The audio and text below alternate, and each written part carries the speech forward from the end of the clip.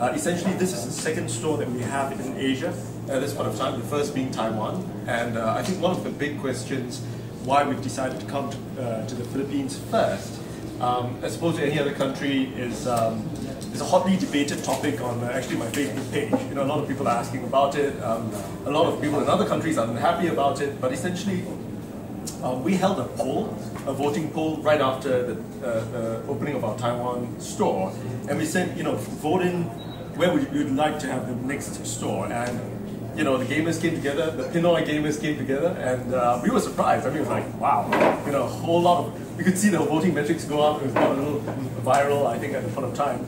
And here we are. So this isn't, it's in line with our philosophy of following what the community tells us to do. And here we are in Razer store Manila. From the times the polls closed till we decided, we didn't do any financial projections. We didn't make any financial decisions, and candidly, we just decided from the polls itself. You know, it's less of our expectations from a sales perspective, because this isn't a financial decision. This isn't a rational decision. It's one of those decisions where we thought, what the hell, it's pretty cool. You know, let's just do that. But I think more importantly, we'd like to give back to the community. We want this to be a great place for gamers to gather, you know, to hang out, have a great time.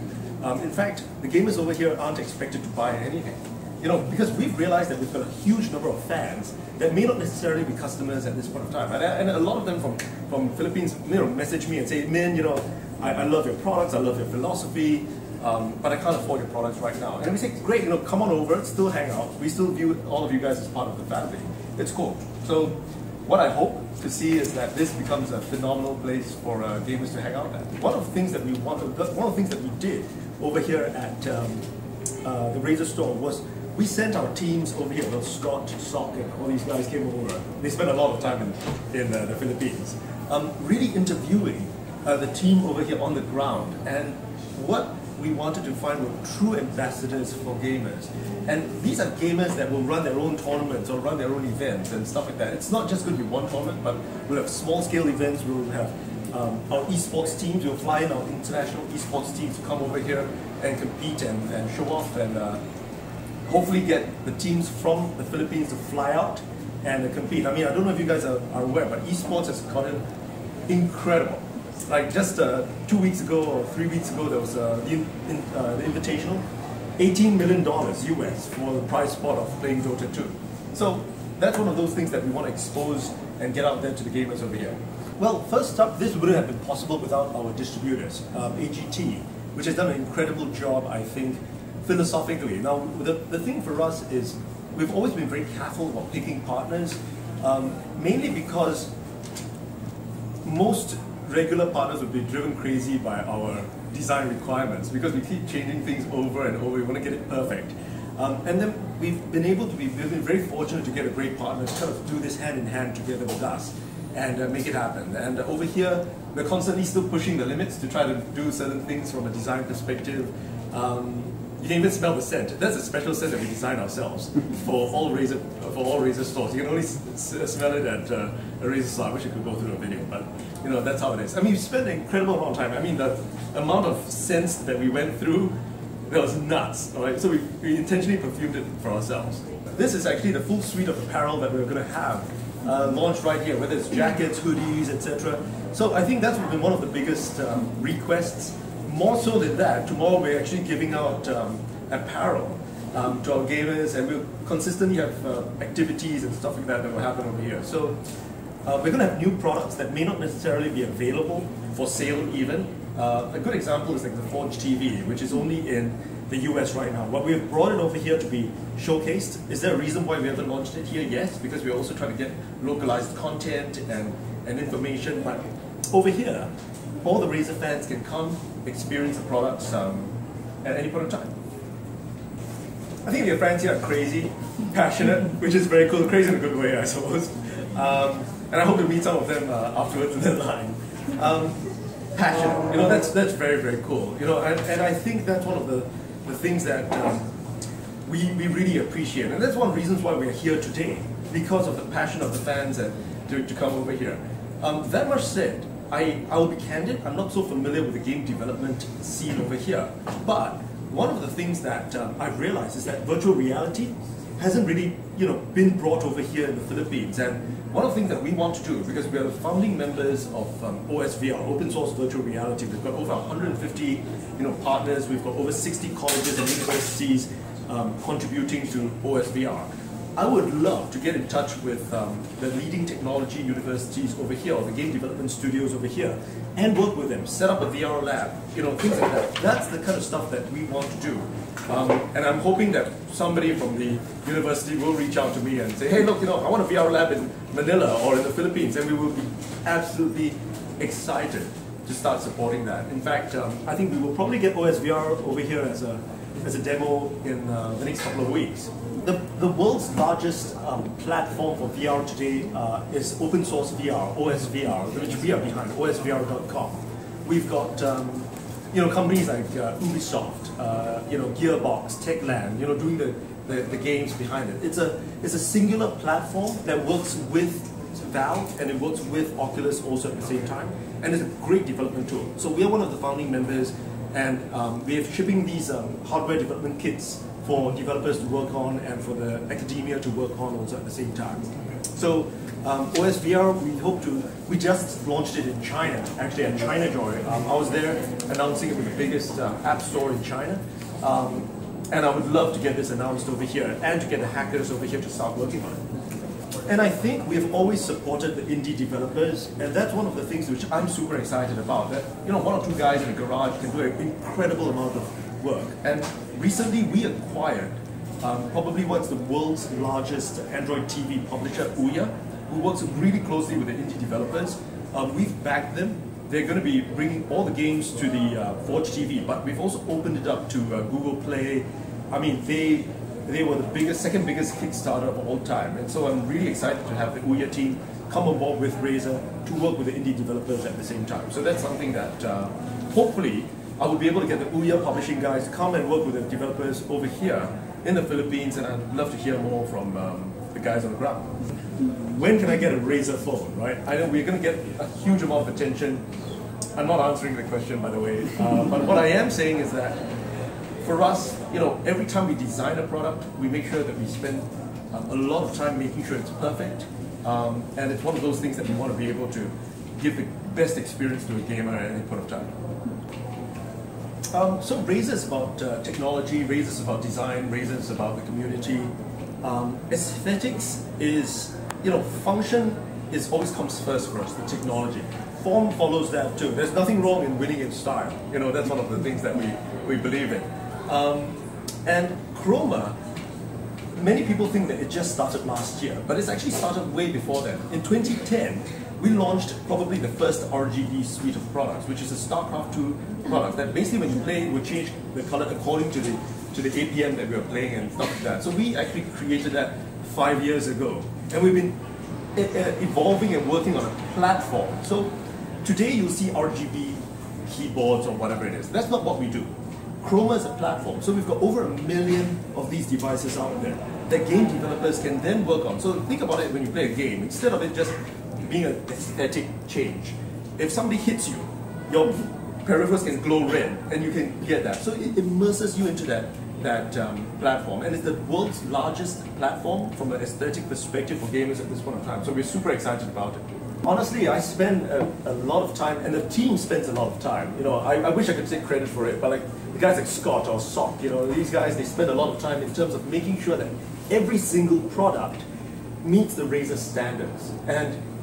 And I would say that because we spend so much time and I'm intimately involved, as well as my team, with each and every one of these designs, I can't tell you which is my favorite because all of them are just so much a part of us. Games. I like the Civilization series. I play that a lot because on the road I don't have the contacts to, I don't have a lot of great internet connection in hotels and stuff like that. So I usually play that when I'm a single player on a plane or on the road. Fundamentally, I like Quake because that was one of the first games I played competitively, back in the day, Quake 3 and stuff like that. It's a very visceral one-on-one kind of experience. And I like Ultima 4, which is a real old school kind of game, but it's probably the precursor to the MMOs that I enjoy playing, you know, whether it's World of Warcraft and stuff like that, because it was one of those first games that, you know, it wasn't just for hacking and slashing all the time. So, you know, if I just list some of them, those are a couple of them. The thing for us is we're not for PC gamers by PC gamers, nor are we for console gamers by console gamers. We are for gamers by gamers. And I'm not shy to say that, yes, we look at the mobile gamer. I mean, I play Clash of Clans, I play Boom Beach, you know, I play quite a lot of that. And I play on the Xbox, I play on the PlayStation and stuff like that. So, yes, we look at designing anything for all gamers, and that's what's really important for us. We don't look at it like, you know, more accessories, etc. We just look at what are the great products that we can deliver to gamers around us. And mobile gaming is definitely one of those things that we're excited about. So, as many people ask me, you know, Razer's gotten to be probably the world's largest lifestyle brand for gamers, right? At some point of time, we have to get out of our space. That's what people say, right? So one of the most popular questions I get is, when is Razer going to go mainstream? Yes. And that's the cool part, right? And I'll say we'll never go mainstream. And we're just happy doing what we're doing, right? I mean, if we want to be a company 10 times the size of Razer today, we would make budget lines and stuff like that. We could do that tomorrow. But is that what we truly want in life? You know, there's more to life than money. There's more to life than all of that. We want to do cool stuff. But that much said, while Razer is never going to go mainstream, what we're going to do is we're going to bring mainstream to Razer. We're going to try to get as many gamers out there as possible. That's why I'm actually doing these interviews and stuff like that. So I'm trying to get more guys to say, like, I want to get into gaming, right? But it's so hard, right? It's a bunch of guys, you know, hardcore guys. It's not. You know, it's like mobile gaming. It's a great way to get into gaming. And we see gamers everywhere. Why? Because maybe I've grown up with people telling me gaming is a waste of time. You know, don't do that. But it's not. You know, you get great life skills from gaming. Most of the top entrepreneurs in the world started off as gamers. You know, if you look at what's going on. So that's one of the things we want to be able to bring mainstream to Razer, as opposed to Razer going mainstream.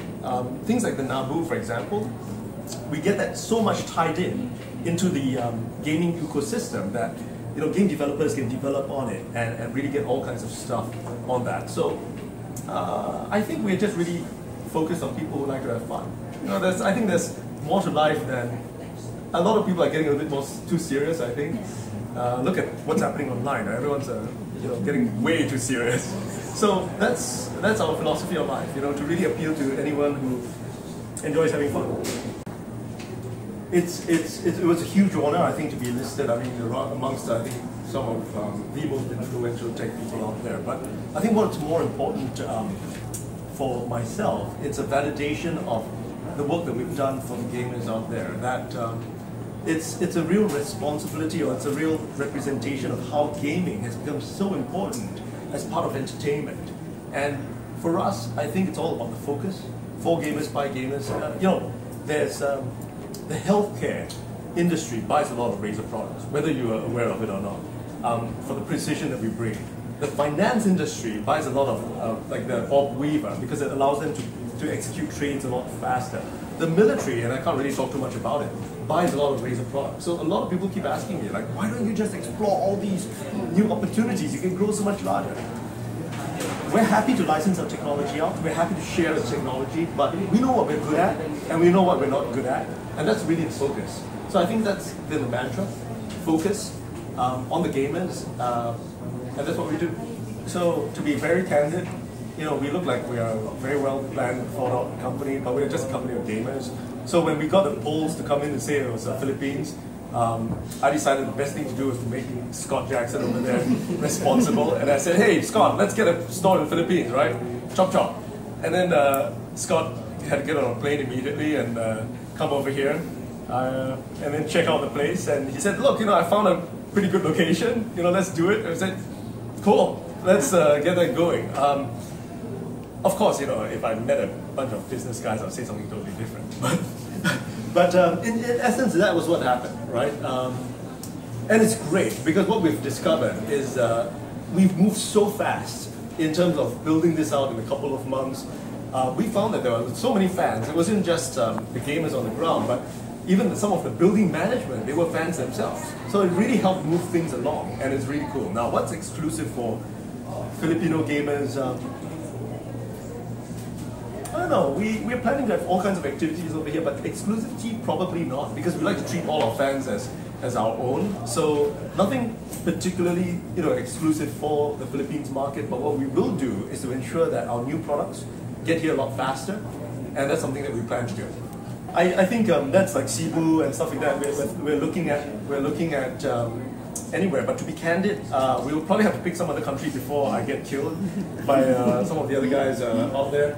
And we will, of course, see the response of how the Razer Store Philippines or Razer Store Manila will do. So we are going to be mindful. If this place gets too small, we'll definitely need to think of expanding. And we'll see how that goes. To be candid, we went through this in the Taiwan store where the crowds got too big that the whole mall had to be kind of shut down, and we knew there were lots of fans. And but then again, the difference is this: our fans are gamers. They're all pretty cool. They're all pretty chill. They're not unhappy people in general. So I think it's going to be a good time for everyone. I mean, there'll be issues here and there, but the key for me is that I want as many people to have as much fun as possible, and that's what we want to do. One of our biggest market of fans. That's important to me. It's not about the numbers or the sales and stuff like that. It's like, okay, I know we've got a lot of Filipino gamers who use our software, right? They're all talking on Razer comms all the time. We plan to do like tournaments on Razer Arena, which is one of our software platforms for the Filipino gamers at some point of time. In fact, I hope to hear from volunteers who want to run these tournaments that we will sponsor and get more done. So it's one of our bigger markets in Asia for the fan base that we have. When it comes to sales, I'll be honest, I'm not too familiar with that. Yeah, I'll find out sometime. Hi, I'm Min, CEO and co-founder of Razer, and I'm here today at the Razer Store Manila. And essentially, we have designed and built this entire store just for you, the gamer. Essentially, we want this to be a place that you can gather, meet other friends, form your teams, and try to get into esports. So come on by. You're very welcome at any point of time to the Razer Store Manila. Thank you very much.